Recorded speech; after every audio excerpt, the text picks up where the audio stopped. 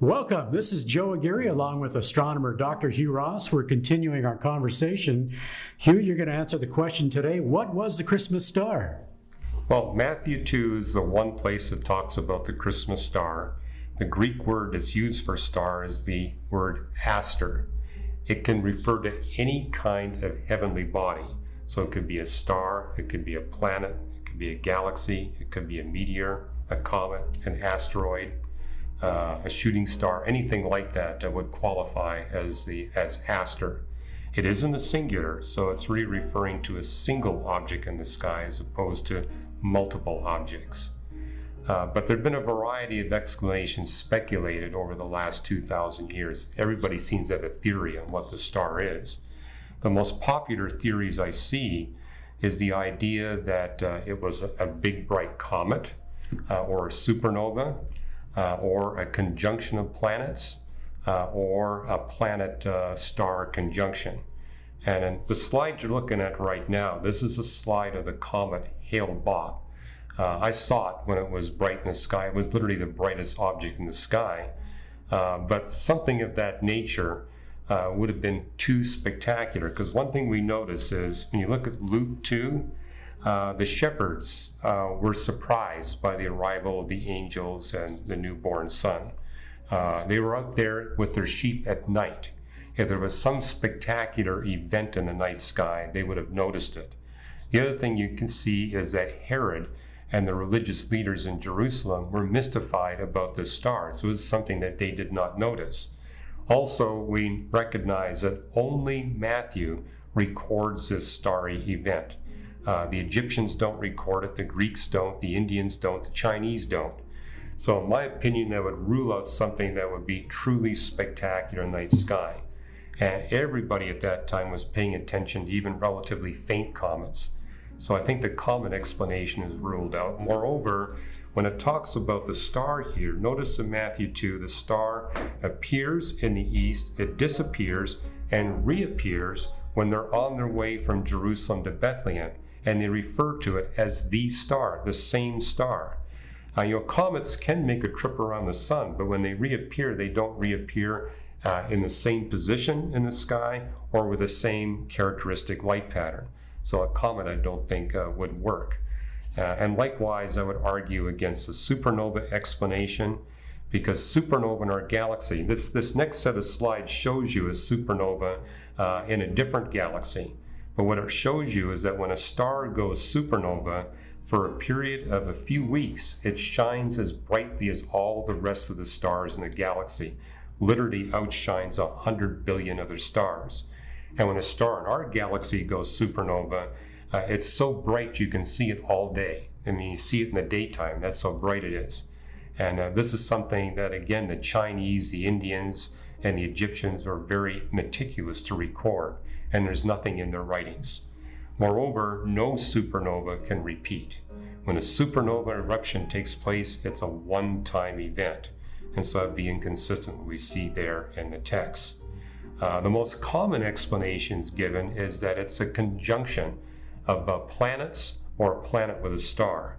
And this next slide shows a conjunction that took place between Jupiter and Saturn and the Moon in 2009. Conjunctions are relatively common, which again makes me skeptical, because they're so common. Why would the wise men pay so much attention to one conjunction that they would actually mount a major expedition and head to Jerusalem? I think they'd be looking for something a little less common. Moreover, we're talking about a conjunction of planets.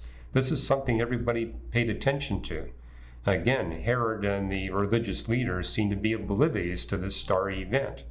And it was, for example, there was a conjunction that many interpreters appeal to between, in 2 and 3 BC, where Jupiter and Venus came within 1/7 of a moon diameter in one case and 1/30 of a moon diameter in another case. The second one where they actually merged and looked like a single star. But that again would have been too spectacular. Everybody would have noticed it. And they would say, oh yeah, we saw that event.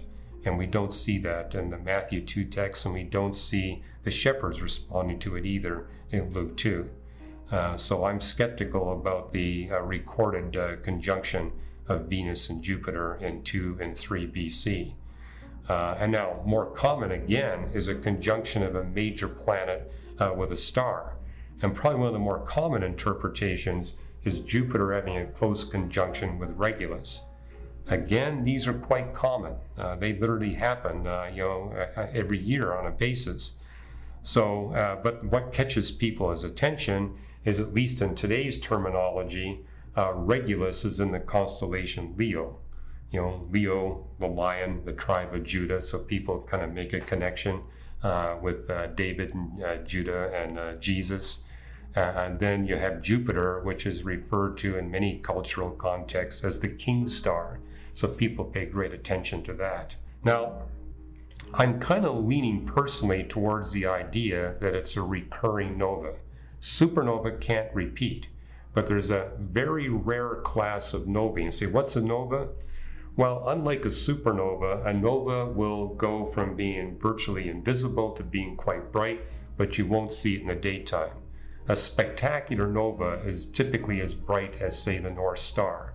So it won't be the brightest star in the sky, but people who are paying attention to the sky, looking at all the constellations night after night, would be quite aware of what they call a guest star, a new star that shows up in the constellation.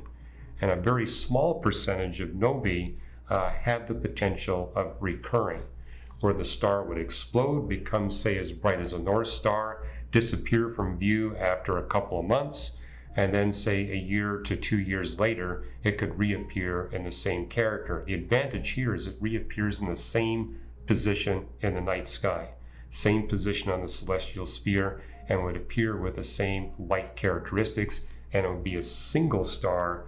One of the problems with a conjunction idea, you're referring to multiple stars, not just a single star. And Matthew 2 puts the word aster in the singular, and when the Magi see the star again, they refer to it as the star, the same star they saw back in the east. But keep in mind, it's just one chapter, actually just a portion of chapter 2 of Matthew.